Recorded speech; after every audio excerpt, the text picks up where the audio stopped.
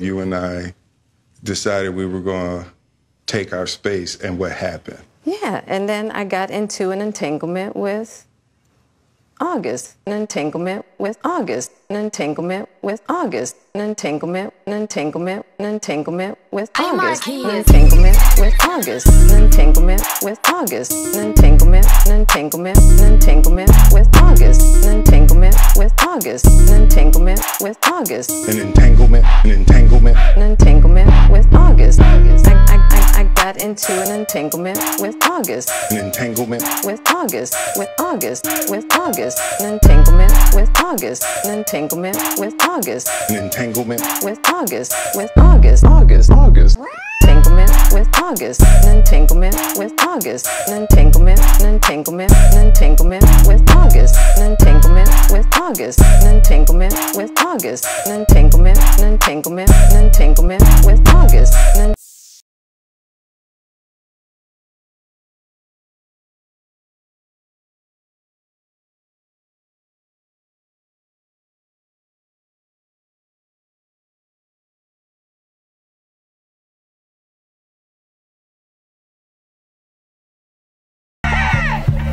That real.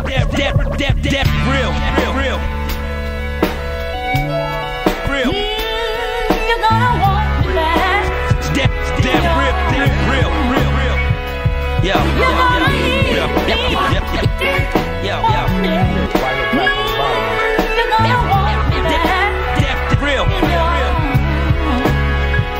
You better stop and think about what you're doing. You better stop and think about what you're doing.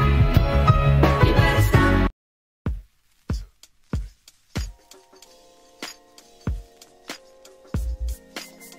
Hi, I'm Demetrius Jordan. I'm an adjunct professor at DePaul University.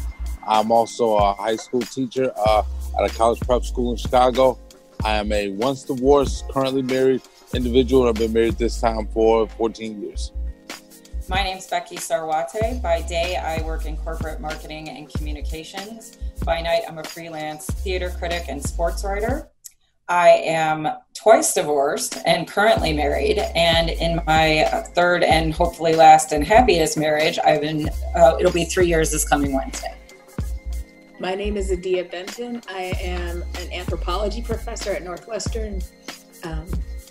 And I had to do the math. I've been married for 14 years. Hi, I'm Tiffany Goforth. I am a real estate agent out of Keller Williams. Also work in ATM and smart safe operations.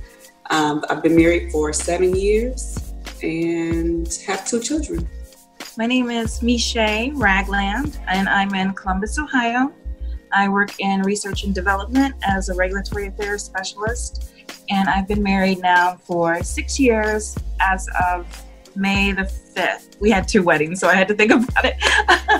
But our official was May the 5th, so 6 years. I think that Jada realizes that she probably should not have ever married. So she should have maybe entertained a mental intimate with Will, because I do think that they have some sort of good partnership. I see that energy and that dynamic, but she comes across as if she can't be monogamous. That's what I kind of got out of that red table talk, is that she probably has had more issues with infidelity outside of this August situation. And that's her. I think there are certain individuals that have high sexual appetites or require way more attention than just one relationship. And that's fine. Just don't marry if the terms of your marriage require monogamy. That's what I think. Kevin, you asked the question, why be married? Some people don't know how to,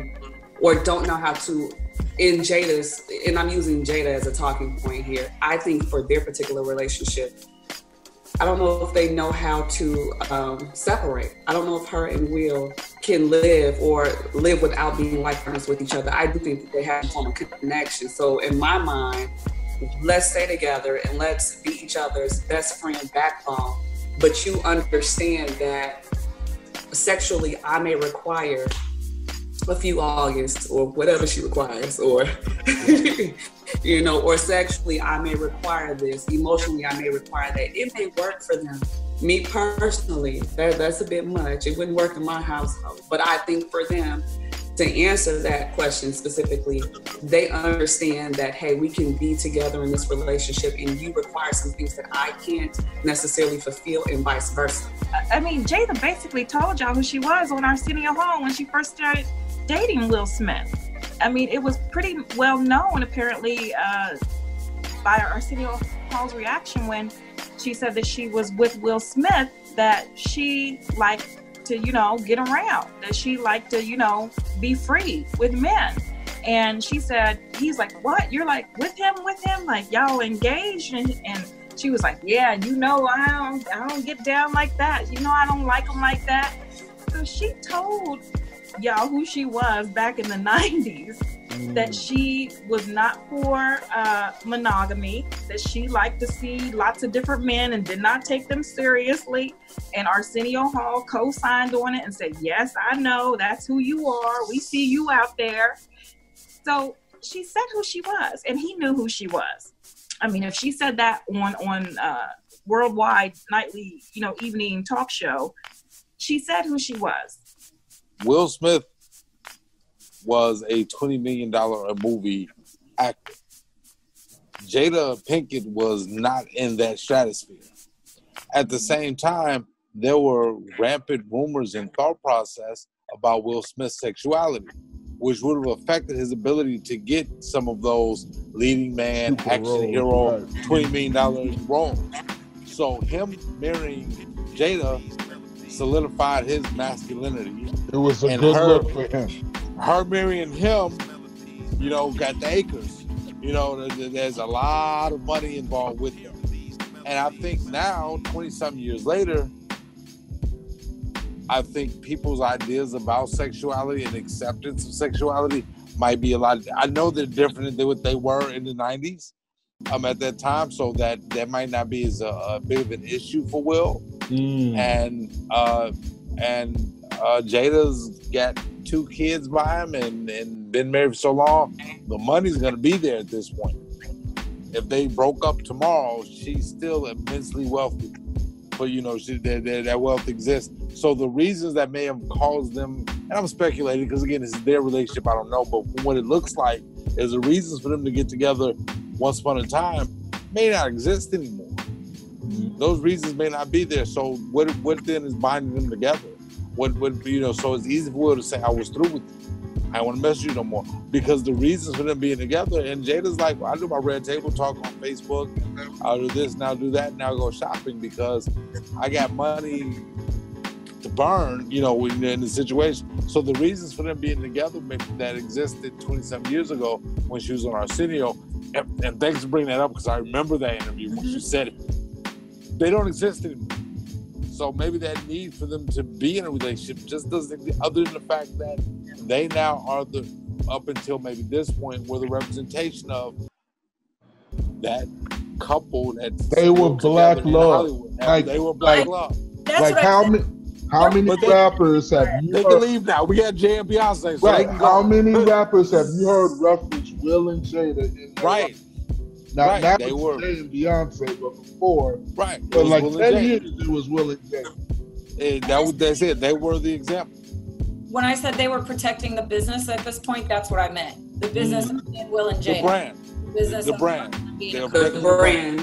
Right. I'm going to throw one more thing out there. I'm sorry, go ahead.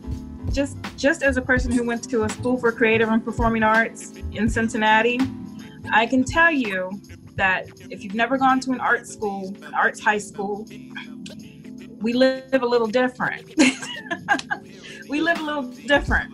And Jada went to an arts high school, you know, and we're exposed to a lot that most high school people, and I started in elementary school. I went from the 4th through the 12th grade.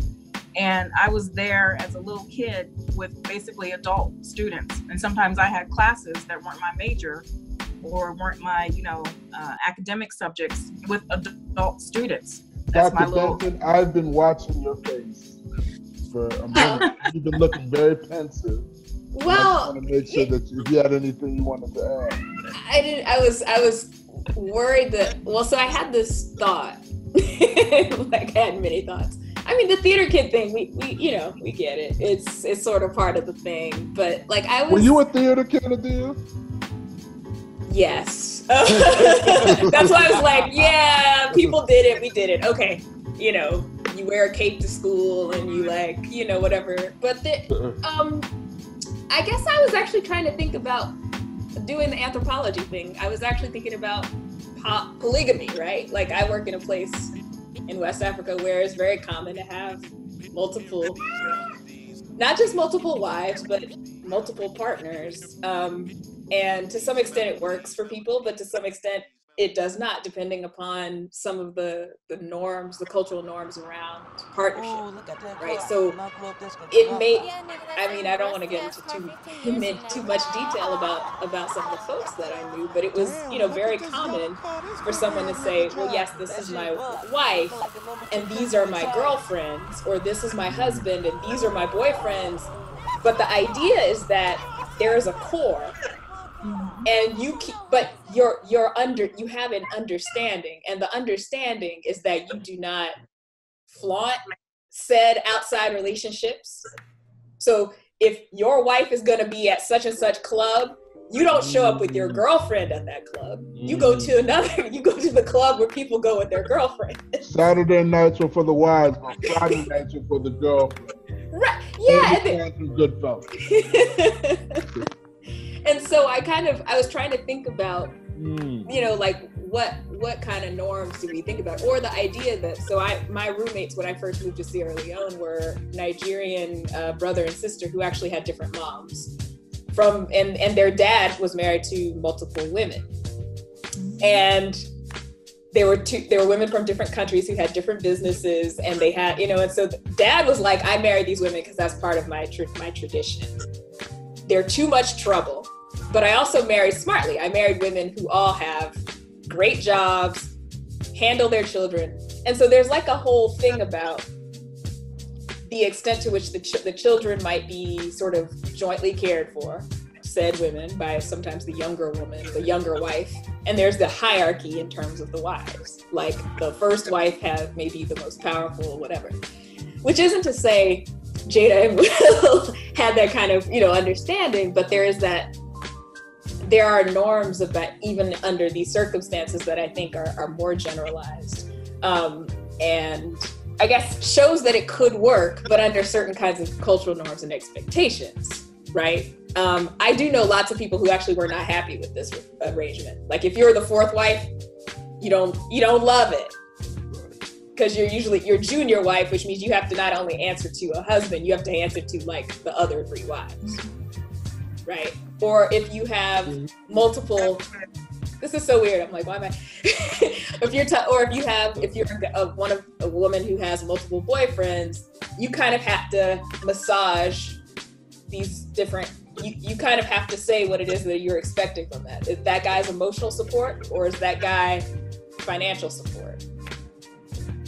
And they're in that understanding. That's what it is. Get a dog if you need emotional support. Just get it. Right. I mean, and that's probably the better solution. Or cat after you. Which again, it's not like I haven't seen these women fighting each other.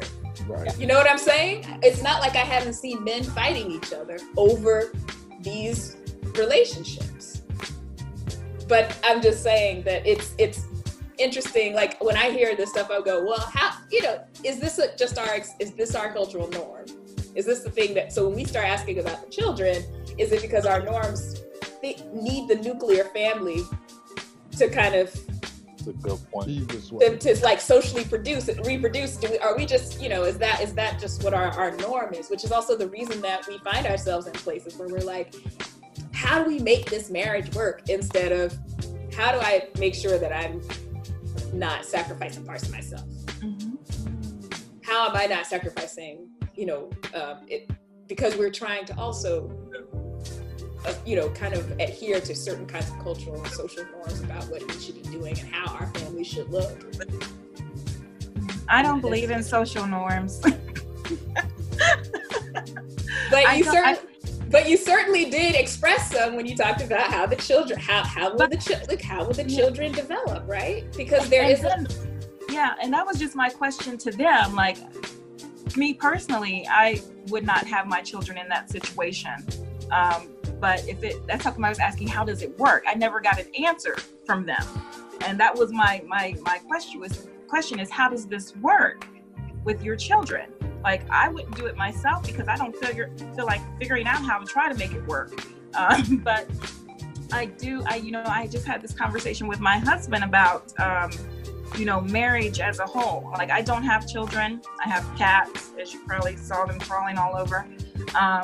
But just as far as like marriage goes in general, I was just telling my husband, like, I was not cut out to be, a cookie cutter, like, housewife, especially if I'm working full time as well. And even if I wasn't working full time, I'm not the type of woman who wants to come home, make dinner, clean house, do all these things, like kind of bring home the bacon, fry it up in the pan, and never let you forget your romance. I'm old, okay? But I'm not that person. Like, I don't want to spread myself too thin. And I think that every marriage should try to figure out what's best for them in general, instead of worrying about, the white picket fence and do we have, two of this and a car and 2.2 children and 0.2. I think you need to figure out what works best for you and your partner and your personality types. And that could be something that Jada and Will have tried to work out and figure out, because it's something that I think all of us try to figure out once we get into a relationship. And I think a lot of people, especially women, we kind of hurt ourselves trying to do too much and be everything.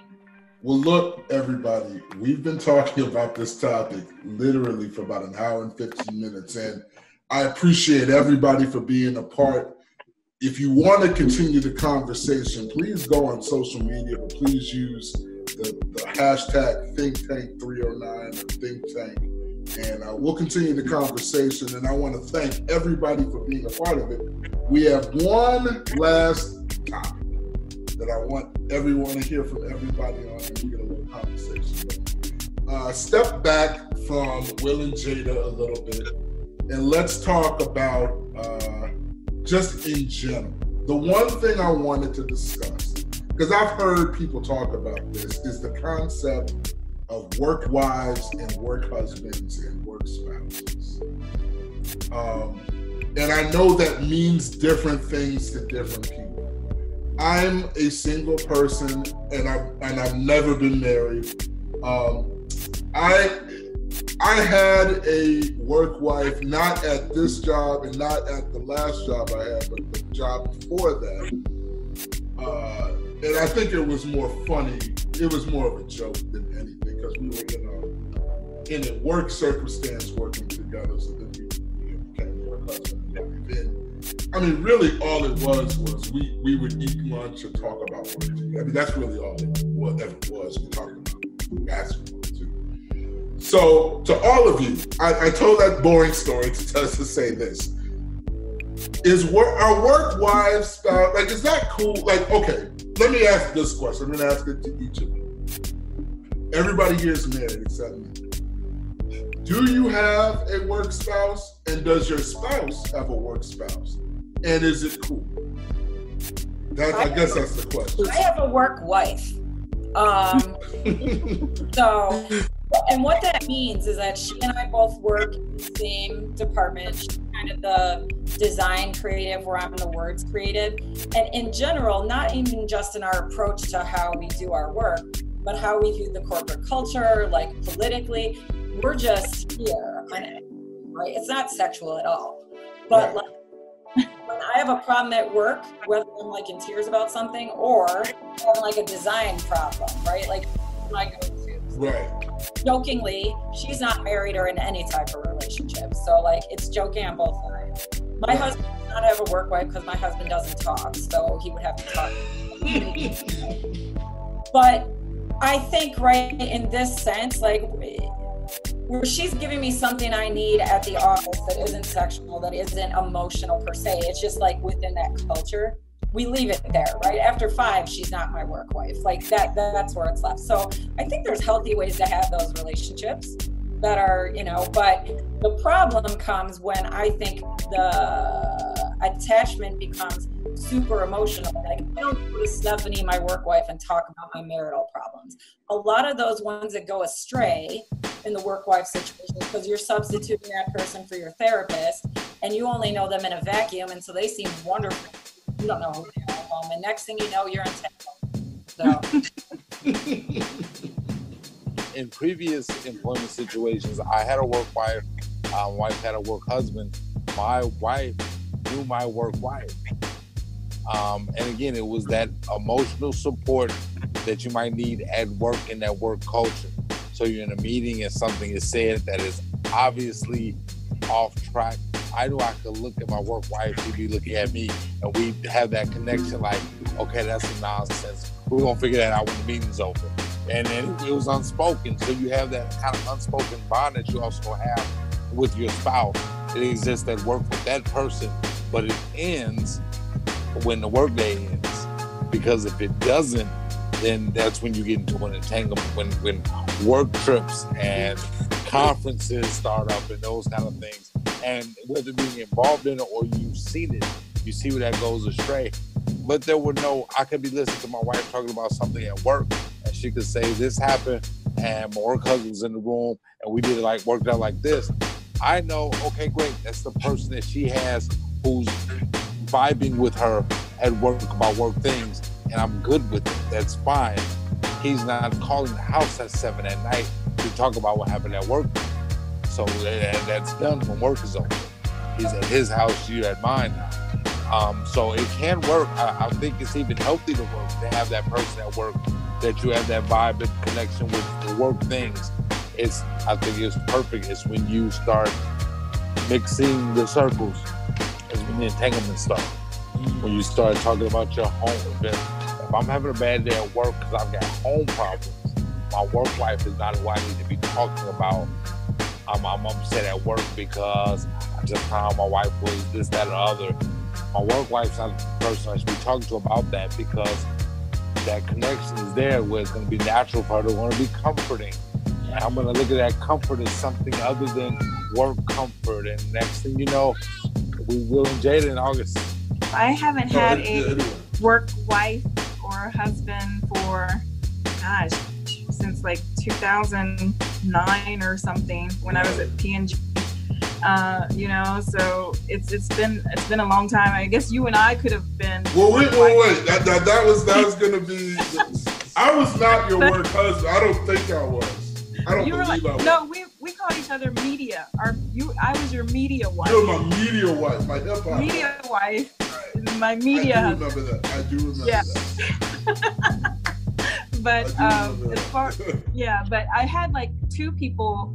And I'm still very good friends with them. One of them, people that I worked with at P&G, because I still do the same work that I did there.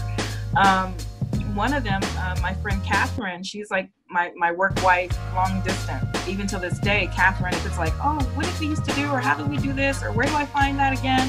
I could email Catherine and she'll shoot me, some information that I need to get some work done. So and they are people that, I see outside of work, but not in any kind of intimate setting. Just the way we might have brunch together, or we might go have dinner together just to catch up, because we all live different places now. So if we're all in Cincinnati, we all try to catch up.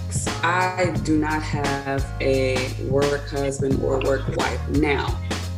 But I did have a work husband roughly about, 2020, maybe 2015, 2016, when I used to work out of the office. I'm fully remote now. And this particular individual was, I refer to him as my work husband because he was there for technical and emotional support for work-related issues. So I worked at a very, very, or let's just say I received a lot of racial issues at the previous employer that I worked at. So that particular person there for support for those issues, because you can't just have those type of conversations with everyone. But if he's there to witness a particular, such like what you said, Demetrius, in a meeting where something is said, and you kind of look over to that person like, what's going on? That was the supportive person. However, after Kevin and I were talking about this production, he made me kind of change my perspective on the actual title, Work Husband and Work Wife. Even though I don't have one, I kind of get it in a different light. So I hate to bring that up, but maybe, I don't know if you even want to touch on it, Kevin, but his perspective, and I want to speak for him, but the way I received his perspective was, hold on, I'm at home and I'll use myself as an example.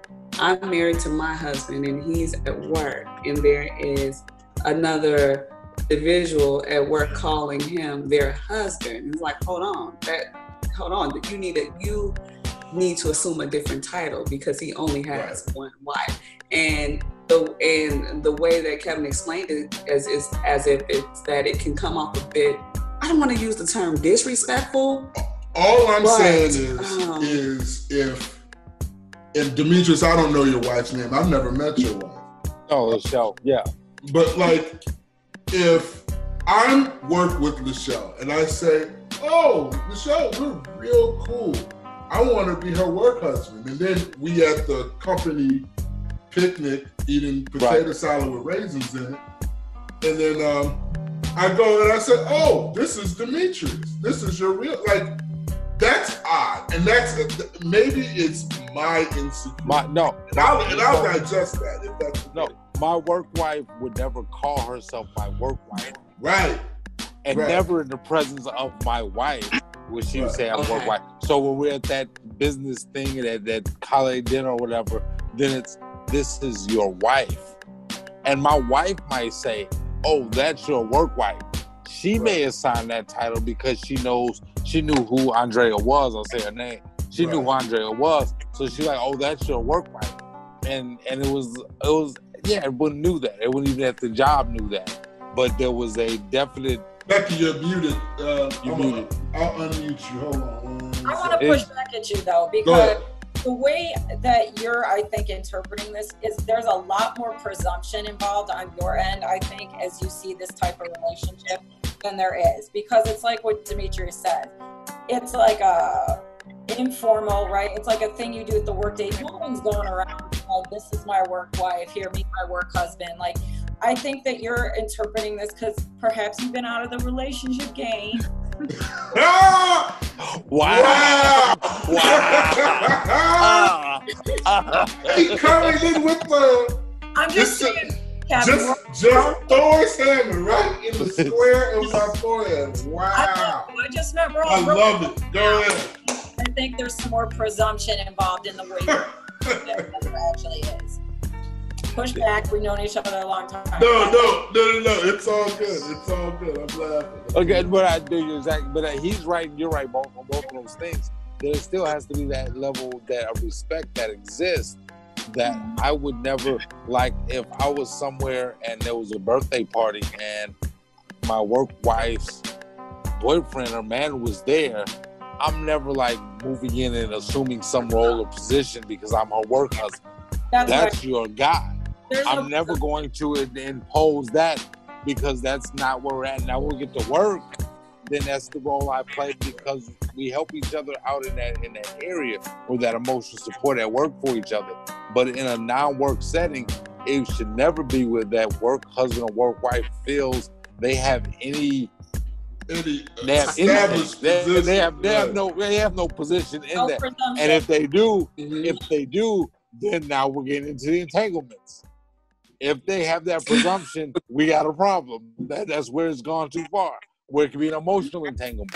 And like Tiffany was saying, it doesn't have to be physical, but if that presumption exists, then there's an emotional entanglement there. If I'm trying to get to work to see my work wife instead of to get to work, that's a problem. You know, if that becomes the issue, then there's an entanglement. I didn't look forward to going to work to see my work wife. I look forward to going to work to do my job. And that's so I can get back home and have the money to take care of my wife. Not that I'm trying to get to work to see my work wife because that's where the emotional entanglement gets involved. Well, I don't work. I mean, the situation I work in does not really fully right, for such things. And even when I did work in a situation, I didn't. I mean, I think maybe it's probably more appropriate for my spouse who actually has to spend a lot of time outside of work, talking to what they call the partners in the surgery thing that he does. So but honestly, what if my objection to the idea of work wife, work husband is I don't even like to think of work like family. Like I'm just like, nah, I came here. So I may have good friends who I'm like, did you hear that shit? Or I actually have been, I probably shouldn't do this where I'm like, I've been in meetings where I'm like, she did not just say this. Right. I've sent some really text a few times. Documenting the shit that is going down. Sorry, pardon my French. But I don't want to like even imagine that my work relationships at all look like familial ones, because then you start talking about responsibilities to the corporation or something, and I don't want to do that. So that's kind of like, I kind of push against it in that way, which isn't, again, but I do have these friends with whom I have connections, usually around the concerns of work, you know, about the stuff that they say, somebody said, about the thing that I need to get pushed through administration, about all of these other things, the people that I can count on to get that thing done. But, you know, I kind of want that to be a space where I don't have to think about the possibility of family. But that again, that's me, because I keep, you know, because maybe it's also because I'm now sitting in the pandemic when they send out those letters. Oh, we support you. We're here for, we care about you, and you're like, you don't. The second you need to cut a line in your budget, facts, you'll be so willing to drop me. Facts. So I don't even, it's like, y'all, one of the best conversations. Tiffany and I predicted that this was going to be one of the best conversations, and indeed it was one of the best conversations when we were talking about this episode, and by all means, it definitely was. So I want to thank everybody for being a part. This is not Area 309. This is Think Tank 309. We're talking about entanglements. Thank you for watching. Peace.